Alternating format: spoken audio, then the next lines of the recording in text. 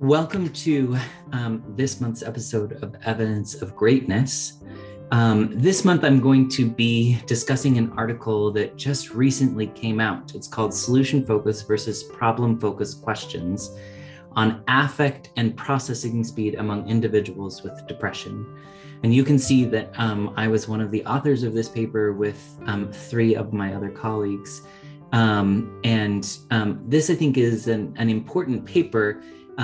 Even though it's a beginning, it's kind of a pilot study paper, but it's giving us some insight into something that we will regularly deal with, right? Which is people who are dealing with depression.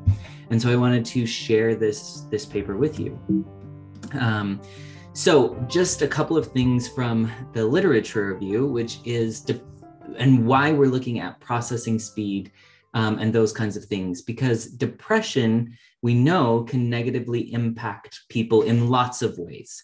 But one of the ways that it can negatively impact people is how quickly they process information, how quickly they process information into their working memory, and how quickly they just process things in general, right? So in essence, if I'm taking in new information, if I'm learning something new, depression may get in the way of how effectively I can do that or how quickly I'll recall information. In addition, depression obviously is the presence of negative affect or decreased affect. And when negative affect decreases or increases, then our perspective decreases. And our perception of our possible resources begins to narrow. And one of the things that ends up happening, or one of the reasons why this happens, is because people tend to ruminate, right? They begin to think about things over and over and over, or they hyper-focus on one specific thing at the expense of other things. And so this is one of the reasons why looking at processing speed is important, because as processing speed increases, accessibility to working memory increases, the ability to learn new things or to experience things and feel satisfaction from those things. That's all impacted by our processing speed.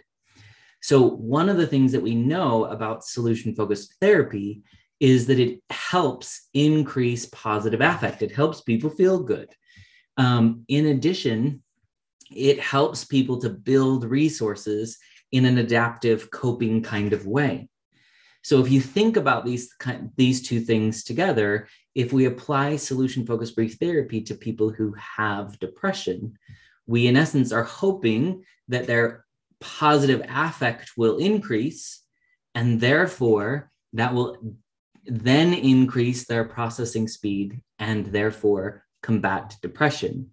In addition, it should help them to reduce, because when people feel good, when people have positive affect, it increases the visibility or the options to see different possibilities, which directly counters this rumination, right? So we know that SFBT can help to decrease ruminations and therefore increase, again, positive processing speed and executive functioning, how well I'm putting pieces together, how logical I am, how much I'm following something through to the end, right?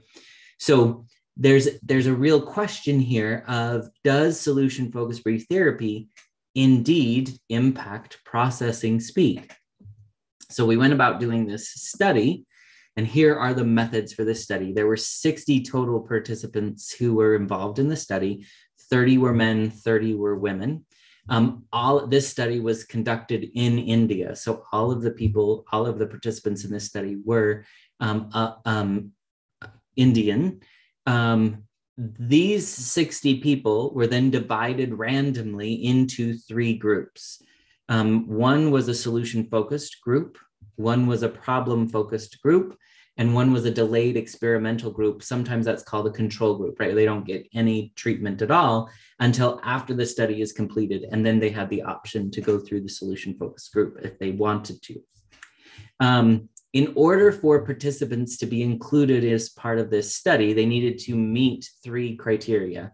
One, they had to meet the DSM criteria for a depressive episode or a recurrent depressive disorder. They needed to be an adult between the ages of 18 and 50, and they needed to have completed senior secondary school, which is like high school, the equivalent of high school in India. So in essence, we were looking for people who could read and write, who could engage, fill out the questionnaires, those kinds of things, and adults who were experiencing depression. So once they agreed to participate in the study, they were given 3 measures. The first one was the positive and negative affect schedule, sometimes called the PANAS. And this is what measures their affect. Did they have positive affect? Did they have negative affect? So this is how we could tell what their affect was. The second measure was actually 2 subscales from the Wechsler Adult Intelligence Scale, sometimes called the WAIS-4. And these 2 subscales were specifically the symbol search subscale and the coding subscale. So this just helped, in essence, this is what helped us to understand their processing speed. How quickly could they find what they were looking for? How quickly could they identify it and pair it with something else? How quickly could they categorize it into one bucket or the other, right? So this is helping us to understand how quickly are they processing information. And then the third inventory that was given was the Beck Depression Inventory, the second version. And this was obviously to assess their depression. We wanted to make sure that everyone fit into the criteria. Then obviously they were given, once they were divided into their groups, some of the participants were asked solution-focused questions about their experience, about their depression, those kinds of things. And others were asked about problem-focused questions around, like, how long have you experienced this? How bad would you say that it is? Those kinds of questions. Each of these participants, and this I think is an important thing to note, only participated in one session. So this was also kind of a single session assessment. How quickly could something work? And that will come in to be important later on as we consider the results of this section of this study. So let's go into the results. So what did we find? If we look at positive affect, these results were all kind of calculated using various statistics, primarily ANOVAs. But if we look at positive affect, the solution focus group had a significant increase in positive affect. In essence, they felt better even after a single solution focused conversation.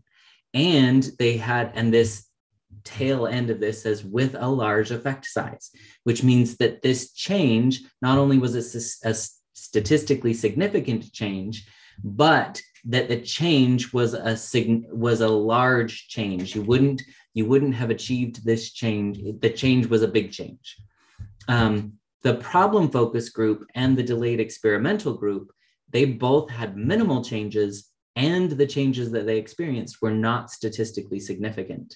So what this means on the PANAS, they took the PANAS at the beginning and they took the PANAS again at the end, and there was a significant difference for the solution focus group about how good they felt.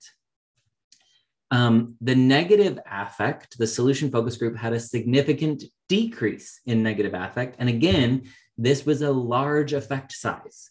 So this is saying not only did they all of a sudden have positive affect, they felt good, but you can simultaneously have positive and negative affect. But the solution focus group also decreased significantly in the negative affect that they were experiencing. Whereas the problem focus group and the delayed experimental group had no change as far as negative affect.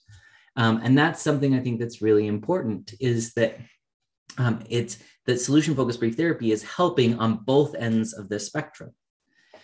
So then when we look at processing speed, right, the WAIS information, the solution focus group had a significant increase in processing speed. And again, this effect size was a very large effect size, which is fairly uncommon to get a very large effect size in psychotherapy research. Both of the other groups had also an increase in processing speed, but it wasn't a statistically significant increase. And the solution-focused processing speed increased even more than the other two groups, which means simply by repeating this, that we would expect that they would get a little bit better, right? They're doing something they've done before, so they should get a little bit better. So that makes sense why the no treatment group and the problem focus group did get better, but the solution focus group processed information much more quickly than either of those groups. So the change we can surmise was contributed to by the intervention, by the solution focused work, not just by the repeated measure. And then if we look at that fourth category, which is the coding, which again, it's connected to processing speed, the solution focus group had a significant increase in their ability to code. And again, this was a very large effect size. And similarly to the other processing speed information, the other groups did improve, but the solution focused group improved significantly more than either of those other two groups. So what does all of this mean? It means, well, one thing that we really highlighted was there's very little interaction effect in the findings. And this means that the solution focused questions didn't necessarily impact affect more than the problem focused questions, right? Again, both had increase.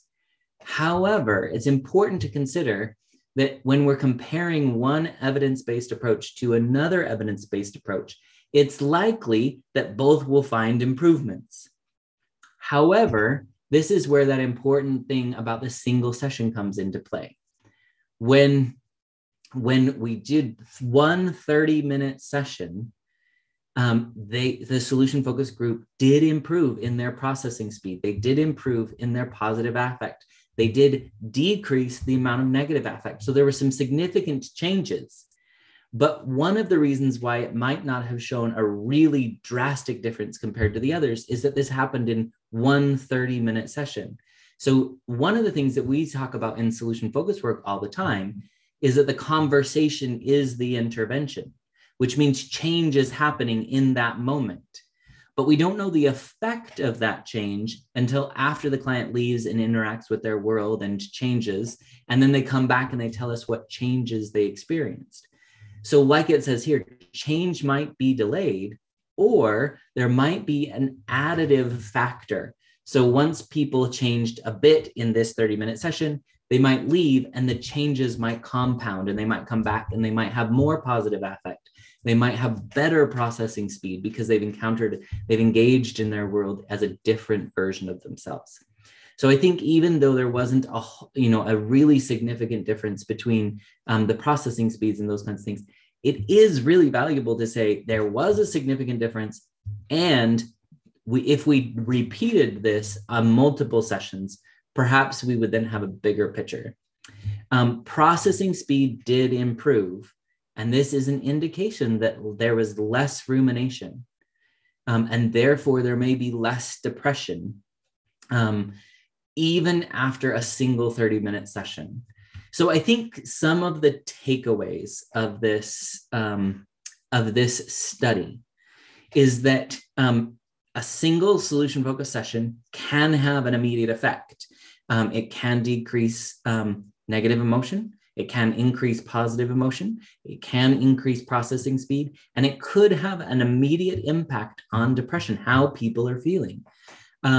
And so when people ask you, is solution-focused brief therapy effective with people dealing with emotion or dealing with depression? The answer can be yes. We know that it does have a direct impact on the depression that people are feeling.